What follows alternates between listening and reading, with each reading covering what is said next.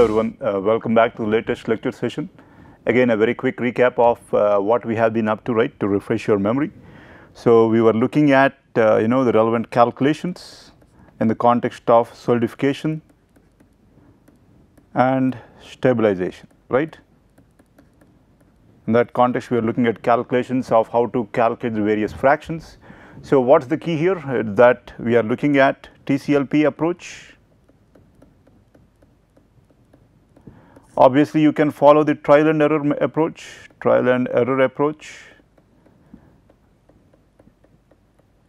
right. You can follow the trial and error approach, as in just try out different fractions, right, and then try to see to it that does it meet your relevant criteria or not, and so on and so forth. Or you will see that what is the pass mark, or in what is the TCLP approach about. You are just trying to pass the relevant exam now. So you look at the pass mark or the optimum pH. And how do we try to get that optimum pH now? pH as in such that, because in your TCLP test you are adding acid, right, you are going to decrease the pH.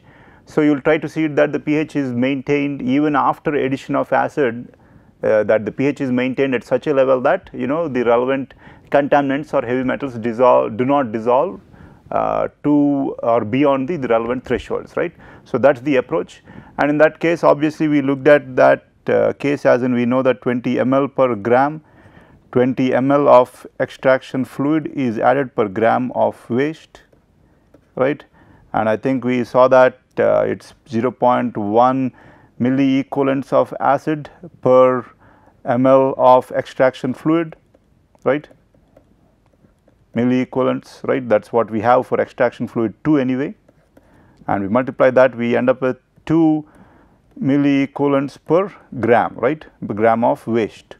So this is the amount of acid that we are adding out here, right. So obviously you need to be able to neutralize this acid. So your acid neutralizing capacity of the waste, or the total mixture if I may say so, should be equal to 2 milliequivalents per gram, right. So that is what it should be, and you know that this is dependent upon the different fractions that you have and their acid neutralizing capacities, right. So this is what we end up with. So obviously let us say if I take cement, let us say at a particular pH, let us say 11, it will have particular in acid neutralizing capacity, and 10, 9, 8, 7, right, A and C, 10, 9, 8 and 7, right.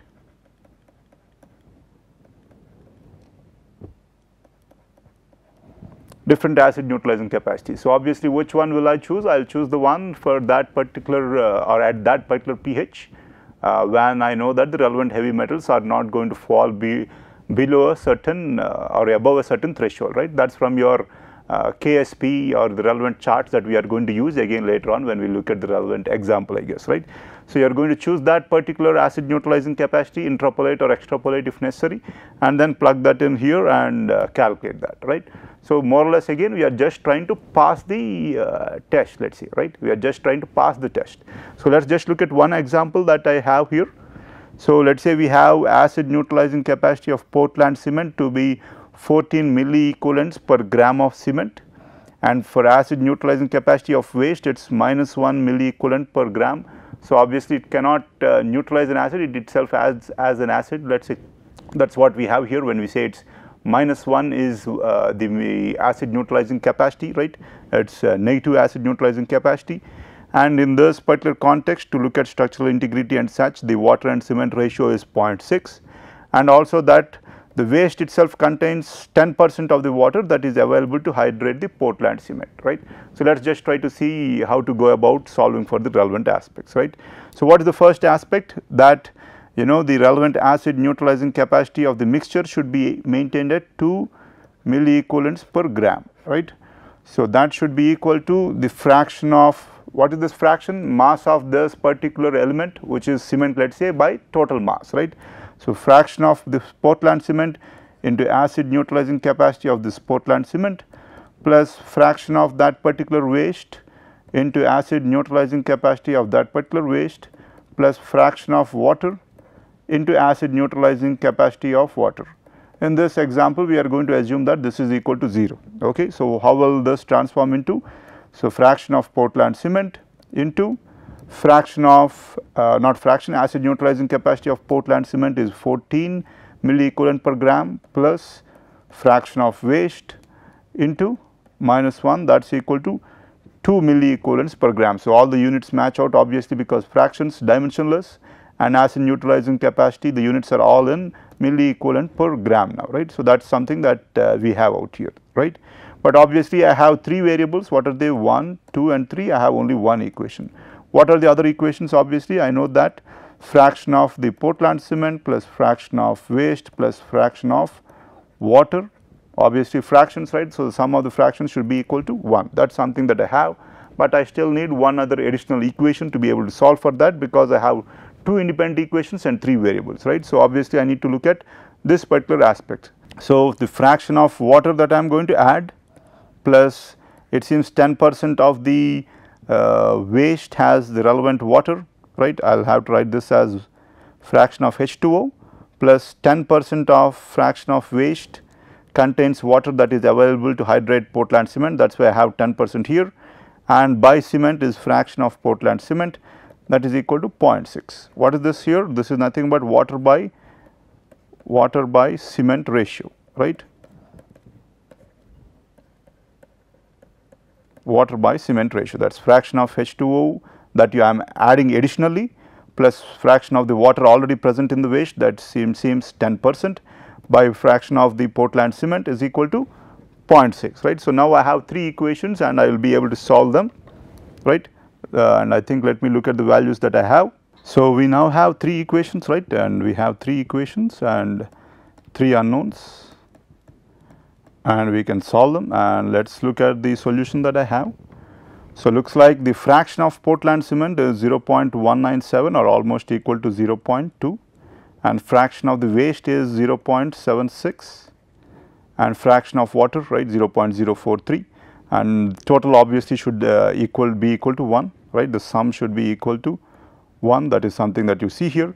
But typically you want to be able to, let us say, this is a typical example that you would face, this is actually I believe from one particular site. So, let us just try to understand how much cement I need to add per amount of waste, let us see. So, what is the ratio though? Fraction of Portland cement per waste, right. So, if I do that, let us say, so I can see that. So, the fraction of this Portland cement to fraction of the waste is approximately going to be equal to, I think, 0.2 or 0.25 maybe, right. So, you get an idea about how much cement or the binder it is that you need to add per your waste, let us say, right, or per gram of waste or such, right. You need to add 0.25 grams of binder per 1 gram of your waste now, right. This gives you an idea obviously. Obviously, you are going to have a homework that is relatively more complex, and we will again solve that, right. Before we solve that, again let us say, I want to look at the other approach, as in what have we looked at until now? We have looked at the TCLP approach, right, and trial and error, as in very briefly discuss this trial and error, which we rarely use. TCLP approach is like you are just trying to pass the test, right, as in you are trying to meet that particular pH value, and that is it. So, that whenever the TCLP test is conducted, the results show that this particular solidified and stabilized block is not a hazardous waste anymore, right. So, what is the better approach? Obviously, you are going to study for the test to obviously learn for the test or do well in the test, let us say. So, in that context, let us say, how do you understand this particular case? So, that is particularly based on site characterization, let us say, right, site characterization, let us say, as in risk based approach.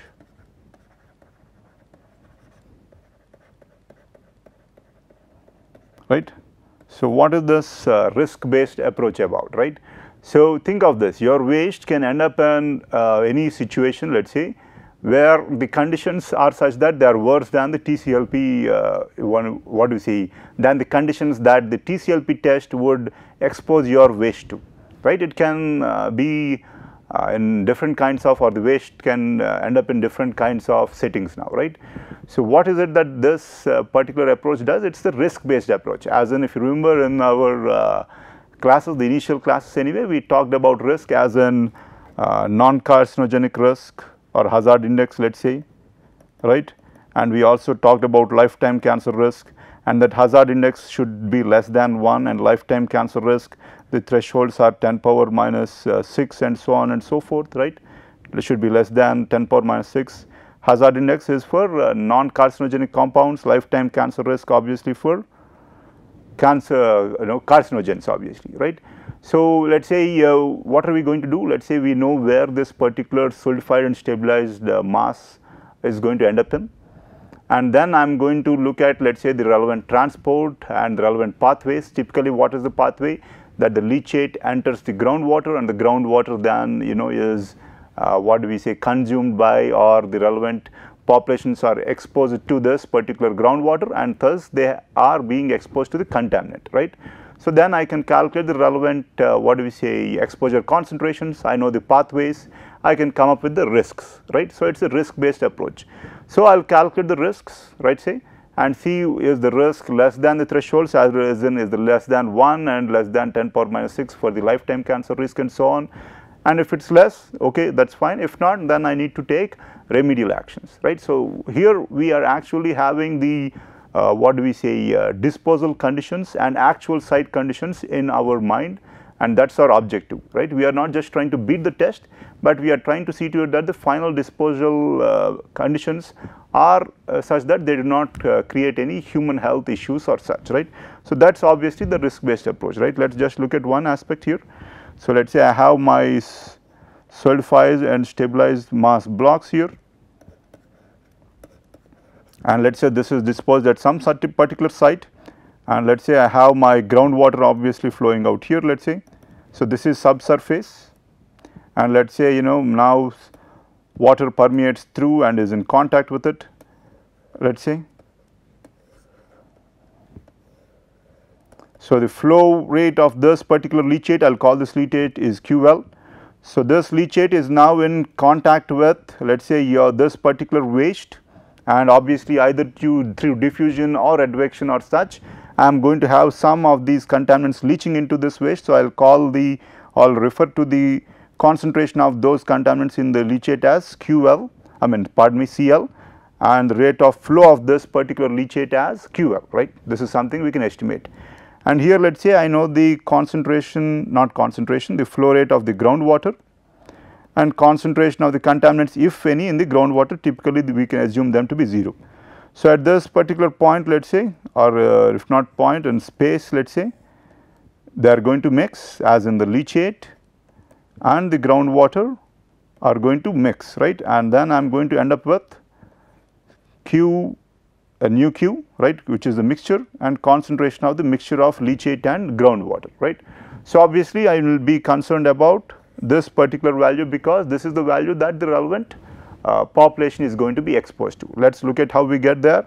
So, obviously, again as you see, it is mass balance here, what is coming in and going out, right. So, it is nothing but Q of the groundwater into concentration of the groundwater as in mass of the contaminant in the groundwater, the initially, plus Q of the leachate into concentration of the relevant contaminant in the leachate. What is this? This is the mass of the contaminant in the leachate will be equal to the total mass after mixing. What is the total mass after mixing? It is nothing but Q groundwater plus Q leachate into the concentration of the mixture, right. So, the concentration of mixture, and so this concentration of mixture is thus nothing but Q groundwater into concentration of groundwater, typically we can say this is 0, right, plus QL CL by Q groundwater plus Q of the leachate, right. So, this is the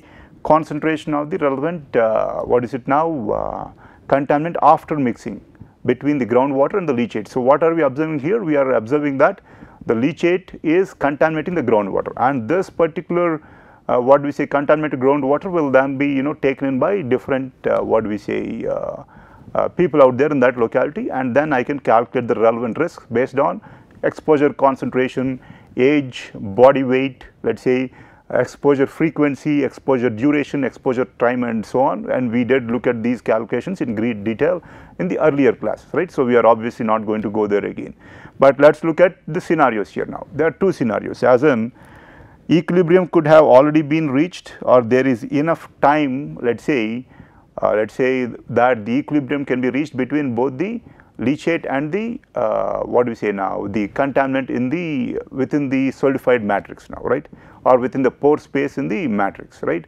or it can also be under kinetic control when the equilibrium has not been reached. So, there are two cases, one case when the equilibrium has been reached, so that I will call to be equilibrium control, right. So, equilibrium control, how will that more or less be affected here? Let us say Cl itself is the equilibrium concentration. So, I can plug this in here and then get this concentration as C mixture is equal to QlCl, or let us say, let me simplify this further, I am trying to get this QlCl is equal to Ql into the C equilibrium, obviously, right, the equilibrium concentration itself. So, that is something straightforward, but what is the other way though? If there is not enough time for the system to reach equilibrium, as in equilibrium of what now? Equilibrium of the contaminant between this leachate and the what do we say, contaminant in the what do we say, pore space within the solid now, right. So, if there is not enough time for equilibrium to be reached, it is going to be under kinetic control, right, kinetic control, right. So, how do I get this? Typically, we might be under kinetic control, right. So, how do I get this though, right? For example, we know that we have mt by m naught is equal to, I think, what now, 4d observed time by pi L square to the power of 0.5 or square root. I believe we have this, right. Let us just check that here, right, that we have that.